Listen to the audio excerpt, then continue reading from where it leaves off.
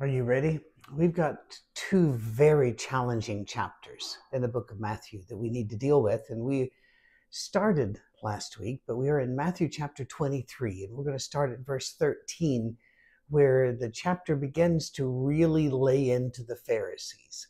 And as we discussed before, we would have looked upon the Pharisees as the good guys. Now, from our perspective, 2,000 years later, and when I say we, the tribe in which I was raised that considered itself restorationist, that we were restoring the New Testament church in exactly its doctrine, its faith, and its practice. The Pharisees were restorationist. They wanted to restore the Jewish law and to exactly follow it, and they felt a great obligation to do that. But they did it wrong. They got off track, as restorationism often does. Not to blanket condemn the whole concept by any stretch, but you can start majoring in minors, as some people have said, and all of a sudden you're not where you're supposed to be. And so Jesus is frustrated with them, and he condemns them here. This is some of the harshest language that you will hear from Jesus. And then when we get through with this chapter, we're going to get into chapter 24, which has caused a lot of confusion and religious division over the centuries. So we just can't wait to tackle that here on a Wednesday, can we? Oh, I'm so glad that you're with us. And thank you for all of you who subscribe, who like, who hit that bell, and who share this. When this is being recorded, which is in mid-September, we're up to about 4,650 subscribers. I'd love to hit 5,000 by the end of the year. That's a big ask, though. So if you're able to help us do that, that'd be great. And if you're able to help us with any end of the year giving, that would be fantastic, because we could certainly use it. That said, commercial's done, right? Here we go. Matthew chapter 23 and verse 13. He's already talked about the Pharisees want to be looked upon as high and important and sit in the seat of Moses and be looked upon as the scholars and the knowledgeable ones. Then he goes, "Woe to you, teachers of the law and Pharisees, you hypocrites." We talked about what that word means last time, so go back and look. "You shut the kingdom of heaven in men's faces." Whoa! Every Pharisee listening to this would have been shocked and throwing their hands in the air and probably shouting no, because they felt like by restoring the law and its exactitude that they were opening the kingdom of heaven to people. But they weren't. They truly thought they were. And in many ways, the Pharisees did a fantastic amount of good. But it was the wrong they did, and some of their assumptions and where it took them that sabotaged everything. And I think there are lessons to be learned for all of us. You shut the kingdom of heaven in men's faces. You yourselves do not enter, nor will you let those enter who are trying to. Now, I don't want to give away the plot of the book. Now, I kind of do. 2 chapters from now, we're going to have a look at the judgment scene of the last day. And it looks entirely different than anything that we had ever really thought of in churches that I've been to.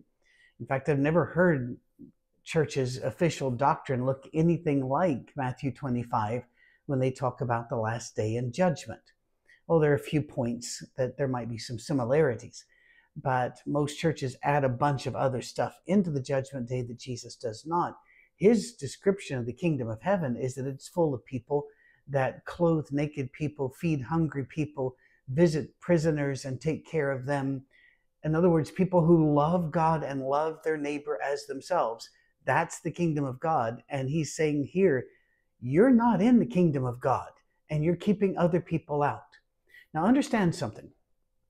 The kingdom of God does not mean heaven. Kingdom of God's right now. We're in the kingdom of God, and we're supposed to be behaving like the kingdom of God, which means in our charity and our sacrificial giving, our benevolence, our kindness, the way that we treat people, the way we share whatever we have. We will not, as the prophet warned people back then, have rust as a witness against us. We're not going to have so much stuff that it just rust. We're going to use what we have for Christ and for the needy. That's the kingdom of heaven. And he was saying to them, you're not in it. You think you're in it because you're following external rules and perhaps even some internal rules, but you're not in it, and you're blocking others from there. It's shocking. And he goes further. Woe to you, teachers of the law, Pharisees, you hypocrites! You travel over land and sea to win a single convert, and when he becomes one, you will make him twice as much a son of hell as you are. Well, I'm sorry, Jesus, that doesn't sound very Christ-like of you. Well, there's the thing. We make a cartoon of Jesus, don't we?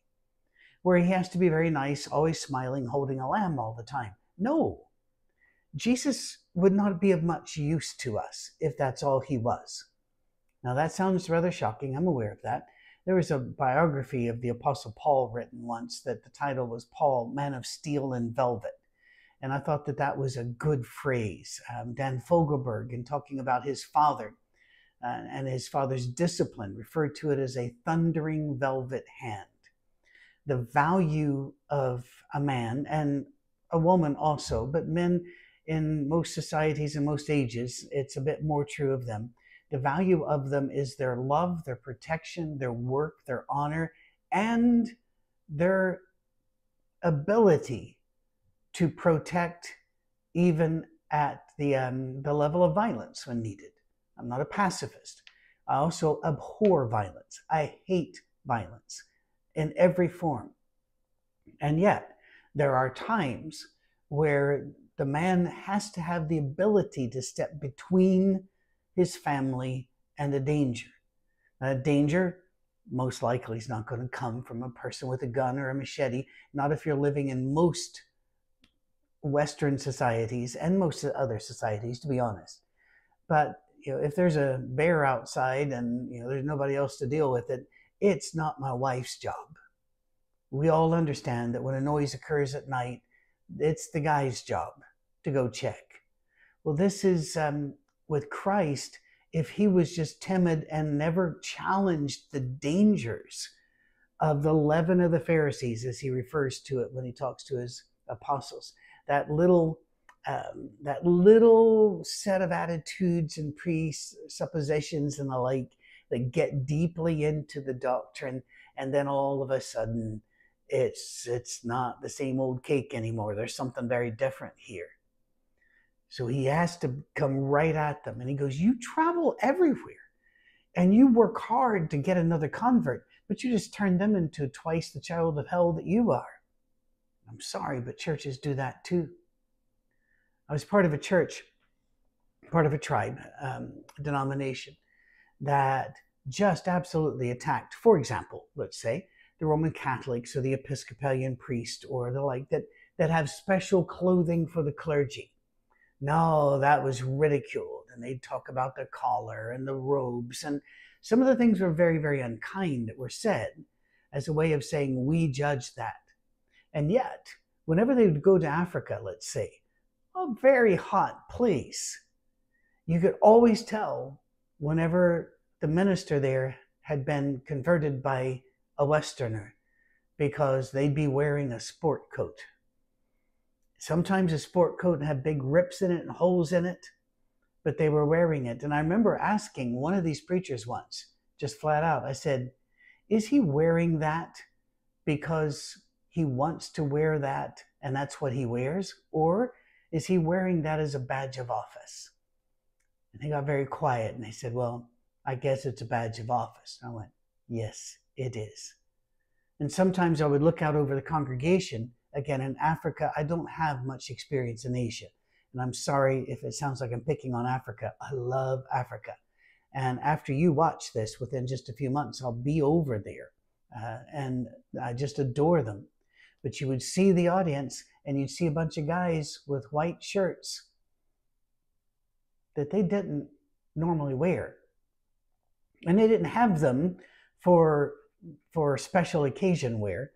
Those were brought in by the brothers and sisters in America to make sure that the people had appropriate clothes for church. And it's just, what have we done? And if there are little kids in the room, let's move them out for about a minute, all right? one of the classic studies of missiology or study of missions was of a whole different denomination. I didn't have anything to do with this one, that went over, and they were warmly received by a tribe in Africa. And the women showed up quite a bit as well as the men, but the women wore no tops at all, nothing at all up here. And of course, this scandalized the American missionaries somewhat, but they had a plan. And so they wrote home, they said, we need blouses for the women. And so they got blouses for the women, they gave them to the women. The women were very, very appreciative. And next Sunday they came and the women were wearing their blouses with 2 holes cut out in the places you would expect them to be cut out. Why? Well, the missionaries hadn't done their job. And in that tribe, people who covered up the top were sex workers, and people who were married and weren't sex workers didn't cover up their top. I know that sounds very bizarre and perhaps stand on the headish for most of us in the West, but there's the thing. They didn't do their homework. They imported their culture along with their Christianity, and it became so mixed up. There's no way to really for the natives to know what part comes from Jesus and what part comes from Kansas. You see the problem? All right, little kids can come back in. Woe to you, blind guides. You say, now blind guide, one of our members at our Safe Harbor is Robert Jacobs, and he's blind. And he's done amazing things. He's created things. He has ideas. He's a sought-after speaker. He's just incredible. But Robert would tell you that if you're going to go through the Rocky Mountain National Park, let's say, that you're not going to want him to guide you on the hiking trails. Well, these people are blind guides theologically. They think they're guiding people, but they're blind. They don't know what they're talking about. So he says, you say, if anyone swears by the temple, it means nothing. But if anyone swears by the gold of the temple, he's bound by his oath. What? Well, this doesn't make any sense at all to us. So let's make it make sense by putting it in its culture. What they were doing was finding ways to get out of oaths and finding legalistic ways of getting around responsibility. So they would say, yes, I will pay you such and such, or I will help your child get a job or whatever. I swear by the temple. And then they didn't do it. They go, well, I didn't swear by the gold in the temple. What? Or I didn't swear by the altar. He goes on. You blind fools, which is greater, the gold or the temple that makes the gold sacred? You also say, if anyone swears by the altar, it means nothing. But if he swears by the gift on it, he's bound by his oath. You blind men, which is greater, the gift or the altar that makes the gift sacred? Therefore, he who swears by the altar swears by it and by everything on it, and he who swears by the temple swears by it and the one who dwells in it, and he who swears by heaven swears on God's throne and by the one who sits on it. In other words, stop it. As Jesus had said earlier, let your yes be yes and your no be no, and mean it. In the book of Ecclesiastes, it says, don't be one of those that makes a rash vow and then doesn't come up to it. And Proverbs talks a lot about that as well. Be a person that when you say something, you're not trying to leave a false impression or find a way around it. Now, if you try to leave a false impression, that's just another form of dissimilitude or lying. For example, I'll use myself as illustration here. I came home from university and it was quite the drive. I left, I got in, and I got in a bit earlier than they were expecting. And my father said, did you speed? And I said, I got to admit, I went over the speed limit once. He just nodded. Well, what I didn't tell him was I went over a speed limit about the time I left the driveway where I was and stayed over the speed limit until I got to them. So did I lie? Yeah, I did. If the impression you're trying to leave is different from reality, it's a lie. And the Pharisees were doing well, I didn't say that. What I said was technically true. All of that sort of thing. Little white lies versus all of that sort of thing. And they were making this kind of doctrine. It's kind of like people that will grab one verse in Scripture and then try to remake all of Scripture around it, or they'll already have an idea and then they'll go to the Bible to try to find proof for it, which is called scholasticism. Happens all the time. You have this casuistic ratiocination where you're just going all around and you're grabbing piecemeal off the buffet until you design a new dish and say, behold, no. Need to be straight with people. Need to be honest with ourselves and with each other. He goes, woe to you, teachers of the law and Pharisees, you hypocrite. You give 1/10 of your spices, mint, dill, cumin, but you've neglected the more important matters of the law, justice, mercy, faithfulness. You should have practiced the latter without neglecting the former. You blind guides, you strain out a gnat but swallow a camel. Now, in the crowd at this time, a lot of the Pharisees would have already left, but some of them would be standing there shouting back at Jesus. We don't get the interplay. It's understood if you're a 1st, 2nd, 3rd century Jew, but it's not understood for us. We don't see it, but this would have been a very noisy group. And those people in the crowd that were not Pharisees would have been laughing at the Pharisees, because Jesus is saying some things here that are very humorous in a Semitic way. For example, they're tithing dill. You ever seen dill seeds? And mint and cumin. So there are the, okay, 1 for God and 9 for me, and 1 for God and 1. They might have done it by weight instead of individual seed, but the point is still there. And then he says, but you've neglected the weightier matters of the law. Wait a minute. Are there some things that are weightier in God's mind than others? Or have we been told that all sins are the same to God, and therefore, everything I think we have to be really careful not to put words in God's mouth here. We have a job to do. Matthew 25 will show us that. And Jesus has shown us that through his life, and then tells us, follow me, do what I told you, teach others to do the things I told you to do. And that didn't have anything to do with go to church, dress up, sit there, get preached at, do all these things, and therefore you might go to heaven when you die. None of that is in Jesus' teaching. Not a word of it.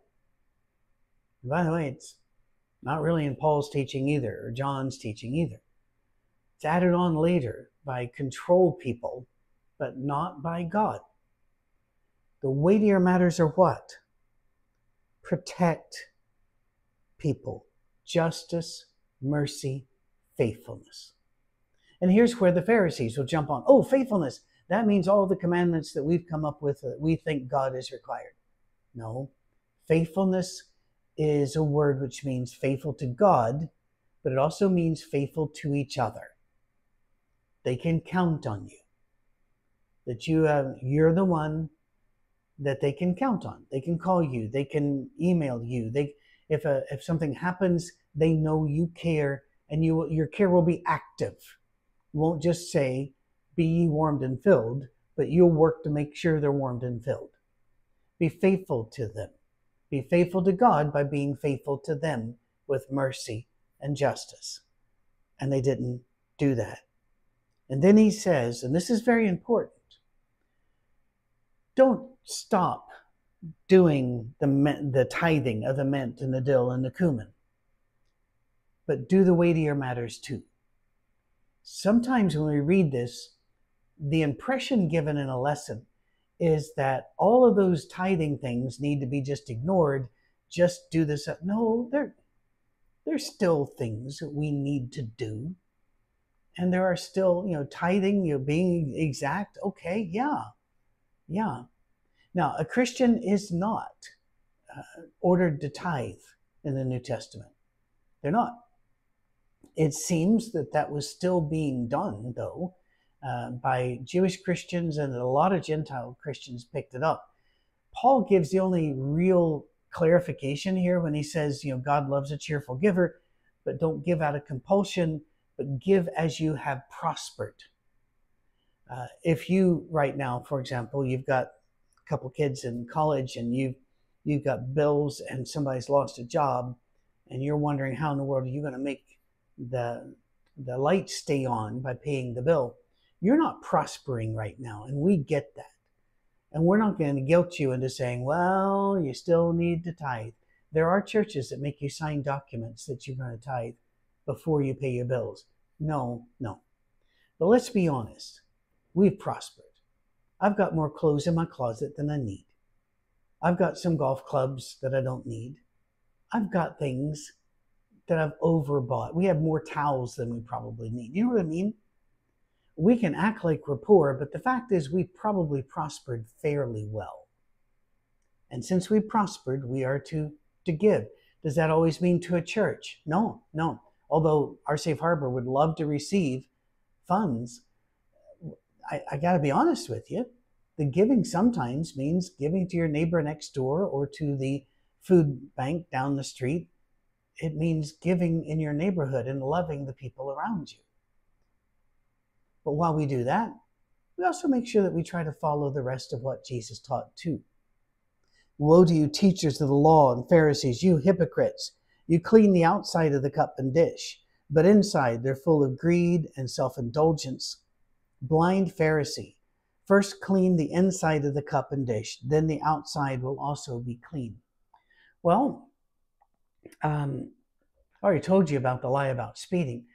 Let's reveal another imperfect part of Patrick here. I'm real big on the washing of the cups and such. In fact, I wash the dishes in our home. We have a dishwasher, but some of the things don't go in the dishwasher. And so I wash those because it's a way I can contribute back to Cammie for all of her care in making the meal. I thoroughly wash. Somebody who's worked in science at the level that I have, we thoroughly wash those dishes. All right? But that's not what he's talking about. He's saying on the outside, you look so good. You look so faithful. You look so I am strictly following our Yahweh and all these things. But inside, there's greed and self-indulgence. I have always said, and I've said it out loud and I've said it in written form, that I'm a better Christian outside than inside. I am so glad that God has given me some ability to filter what is inside before it gets outside. And the filters don't always work, frankly, but they work most of the time. And when I've said that to people before, I've had people respond with the opposite. They say, well, I'm a better Christian inside than I am outside. And I get that. What they mean is their intentions are good. They have love and the like, but outside they blow it in the way that they behave or speak. Me, it's generally the other way. Generally, I'm nicer in speaking and in acting than I really am, inside. I'm behind a slow driver. Outside, I'm not beeping the horn. I'm not saying they're number one by gesturing outside. I'm not weaving back and forth. I'm not tailgating. Inside, I might be wanting them to die. Probably not die, just not be there. And the same thing with other things. I will, on the outside, be very well behaved. On the inside, just. And so I get that Jesus is talking to me here. He may be talking to you as well. We have to work on cleaning up our inside so that it matches our outside, so they're both clean. And by the way, those of you that are better Christians inside than outside have the opposite job to do, don't you? You have to find a way to make your outside as clean and well-meaning as your inside. But I think we all are hit by this one. I don't really think that a lot of us survive a trip through Matthew 23 unscathed. And this one, I've got to tell you, hits me hard. And I work on it literally every single day. I remind myself every single day. Woe to you, teachers of the law and Pharisees, you hypocrites. You're like whitewashed tombs, the same thing he's just talked about. which look beautiful on the outside, but on the inside are full of dead men's bones and everything unclean. In the same way, on the outside you appear to people as righteous, but on the inside you're full of hypocrisy and wickedness. We've seen it, haven't we? We've been in churches where the leaders of the church sat there, whether male or female, whether official leaders or that family has kind of run that church, whatever that is. And we know that they're unkind, and we know that they've hurt us, and we know they've driven others off to maintain their power, and we know all of that, and yet they sit there and do all of the outward, and it has driven so many people away from the church, and sadly, so many people away from God. Don't be those people. It's a lesson for all of us. Don't be those people. We don't need to judge those people. We see them. We just need to not be them. And it's a struggle, isn't it, to be clean outside to be clean inside, rather. So that when people looked at your outside, they saw cleanliness too.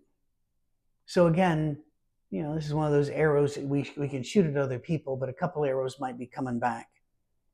Woe to you, teachers of the law and Pharisees, you hypocrites! You build tombs for the prophets and decorate the graves of the righteous. And you say, if we had lived in the days of our forefathers, we would have not taken part with them in shedding the blood of the prophets. So you testify against yourself that you are the descendants of those who murdered the prophets. Fill up then the measure of the sin of your forefathers. That last phrase makes no sense to us, but I'll explain it when I get to it, right? What's going on here? He's saying, the Pharisees are going around saying, we honor, to pick some, Ezekiel and Jeremiah. And had we been living in those days, we would have not let them put Jeremiah in a pit. We would not have, mistreated Ezekiel. We would have listened to Amos. We would have listened to Obadiah. And he's going, no, you wouldn't. Your fathers murdered them. You're the descendants of the murderers of the prophets. Now, that's pretty rough, but let's deal with some of this. We have people around us that we hear that will say, those people in the 1700s were evil. They did slavery. There is not a culture on the planet that has not done slavery in some form. And it is still existent in this world. And the idea that if you'd lived in the 1700s, you would have been born with the 2024 mentality toward it is self-delusion. No, you wouldn't. Now, did some oppose it? You might have been fortunate in becoming one of those people. But this chronological arrogance that will let us judge George Washington, King George, let's judge all of these people by our standards in 2024 is ridiculous. Because the only reason you're judging them is because your culture taught you can. Their culture taught them that. If you'd been born there, that would have been your culture. And if I was a German in 1930, I would have stood against Hitler. A lot did, so that's certainly possible, but the majority did not. He won by massive majorities. Now, there was intimidation involved, but the research is very plain that he had the backing of the people, at least for the first bits. You probably would have too. Please remember, in America, it was a close-run thing. We had heroes in aviation and heroes in engineering and heroes in politics that wanted to take Hitler's side. It is foolish for us to act like we would have been better than our forefathers. We wouldn't. There's just no way. And Jesus is saying that to them. He's saying, you decorate the tombs of the prophets. And you go, if we'd been there, we would never. Yes, you would have. And then he said, fill up then the measure of the sin of your forefathers. It's another way of saying, admit it, open it. Just say, open your mouth and just say, we're just like them. We're going to kill the prophets too, because they're about to kill Jesus. They're exactly like their fathers. But they would have gone, no, no, no. We're going to kill Jesus to protect our faith. Yeah, you can get that twisted. And they did. Not because they're Jews, but because they're people. And people can do that. He goes, you snakes. You brood of vipers. Do you understand what he just said? You snakes. Your mamas are snakes. So he said, how will you escape being condemned to hell? Therefore, I'm sending you prophets and wise men and teachers. Some of them you will kill and crucify. Stop right there. We hear the word crucify a lot. We hear it because we teach the story of Jesus and the crucifixion and all that other. They did not hear that in their talking to each other. They knew about crucifixion. They saw it. It was horrific. It was a living nightmare until it became a dead nightmare, which generally took a few days. It was the most horrible thing you could say. And to look at them and say, you're going to take prophets and you're going to crucify them. There would have been a lot of noise in the crowd when Jesus said this. Some of them you'll kill and crucify. Others you'll flog in your synagogues. In other words, in church, you will beat them and lay their skin open. You'll pursue them from town to town. Remember what they did to Paul. A group of them even made an oath not to eat or drink until they killed him. So upon you will come all the righteous blood that has been shed on earth, from the blood of righteous Abel to the blood of Zechariah, son of Berechiah, whom you murdered between the temple and the altar. I tell you the truth, all of this will come down upon this generation. And here we're leading into what happens in chapter 24. The fall of Jerusalem in AD 70 was one of the most horrific events in history. It was an absolute tragedy. It destroyed Phariseeism, but it also took away the records of the tribes of Israel. And so a Jewish person today can't say, well, I'm a Levite, I'm a Benjamite. They can't say that with any degree of confidence because things were just wiped out. And Jesus is warning, it's going to come down on you. All that you have done and all you plan to do and all you will do to the prophets Jesus is saying, I'll send to you. It's all going to come upon you in this generation. And it does within 30 some years of Jesus saying this. We close out the chapter this way. O Jerusalem, Jerusalem, you who sent the prophets and stoned those who sent to you. How often I've longed to gather your children together as a hen gathers her chicks under her wings. But you were not willing. Look, for your house is left in you desolate. For I tell you, you will not see me again until you say, blessed is he who comes in the name of the Lord. Referring there at Psalm 118. It's a sad thing. He says, I would have gathered you. I would have protected you. But you wouldn't let me. So it's coming. The destruction is coming. What is that destruction? What will that look like? That's next week. Thank you for being with us. Please share this. Let people hear the story. Let them see Jesus had sides to him that don't really show up in the Sunday school songs. And that makes him more valuable because he protects us. He gets in between us and the dangers and the hurt. And he takes care of us. He is strong as well as love. He's our priest. And that means something. It really does. Go in peace, church. Talk to you soon. Cheers.